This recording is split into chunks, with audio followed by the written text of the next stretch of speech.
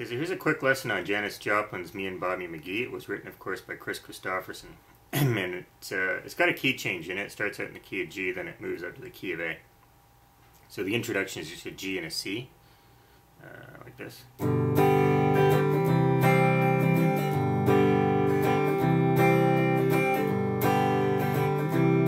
Okay. Then the first verse is G and D7 mostly, so you're starting in G.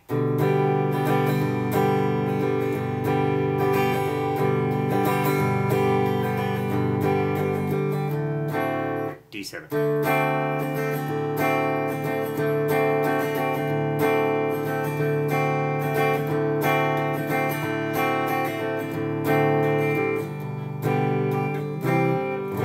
Okay, G, C, G.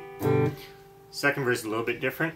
You got G's, a G7, and C's, and then a D7. So you go G's.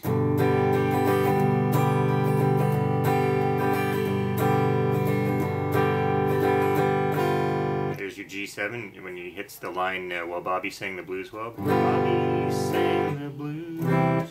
Do a C.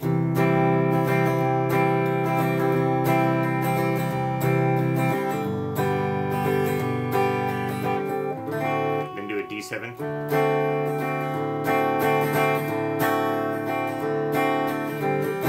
Yeah, into the chorus. Freedom's just another word.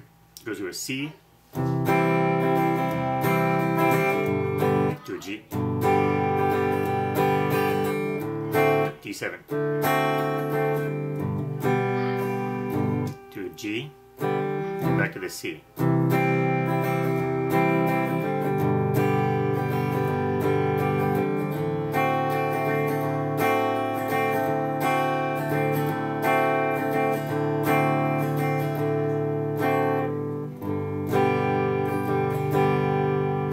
Now at this point the song modulates, or just shifts, to the key of it.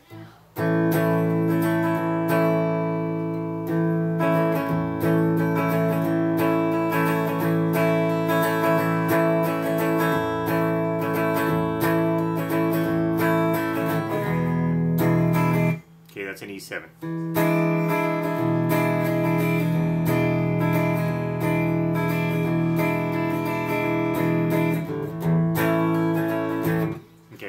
And you just follow the same structure, only moved up a key for the rest of the song.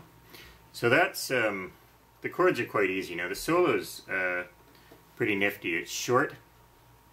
There is a lead guitar that's playing in the background, but I've just focused on the solo part that starts, I think, at 4 minutes and 1 second into the song. It's an overdriven guitar, so I will put on my drive channel.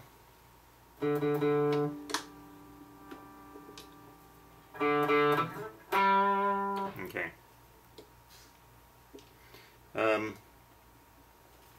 So you're at this point you're in the key of A. The solo is in it's in F sharp minor or A major. Goes like this.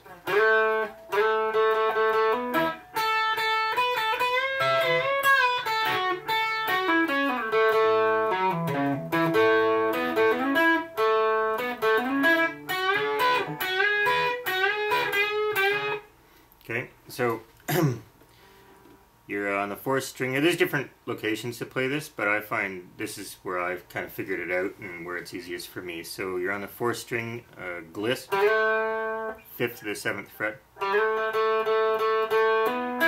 Okay, that's 9th fret, and then the 9th fret on the 3rd string. Then you're up to the 10th position on the 2nd string. Okay. Okay.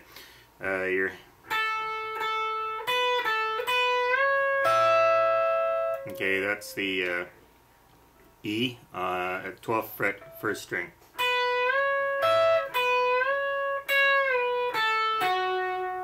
Okay, and you're ending here on the 11th fret, 3rd string.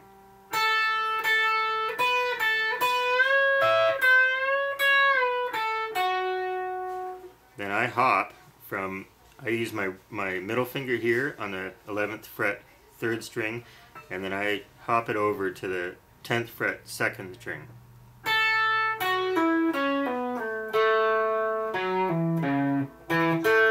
Okay, yeah, so,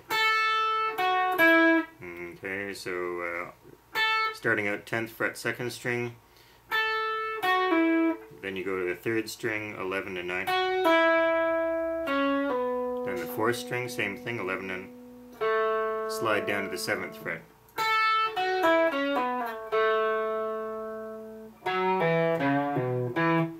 This part gets pretty quiet on the track. You can definitely hear this note, this E. Okay. Now it starts to get quiet.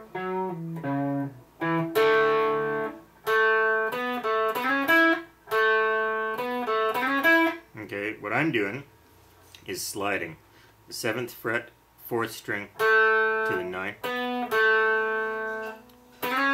9, and then immediately slide up to 11. And then 9th fret, 3rd string.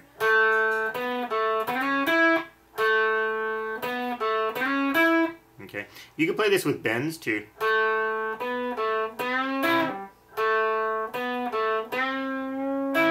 Okay, I don't play it that well, obviously. Listening to it, I think he actually is sliding, but, you know, maybe he's bending. Now,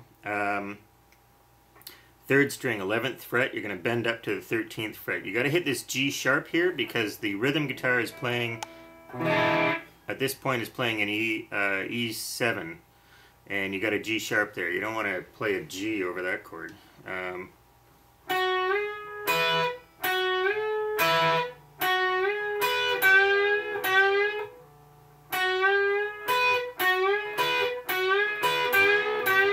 Okay, so he's bending up and then hitting these two strings, 1st and 2nd, at the 12th fret.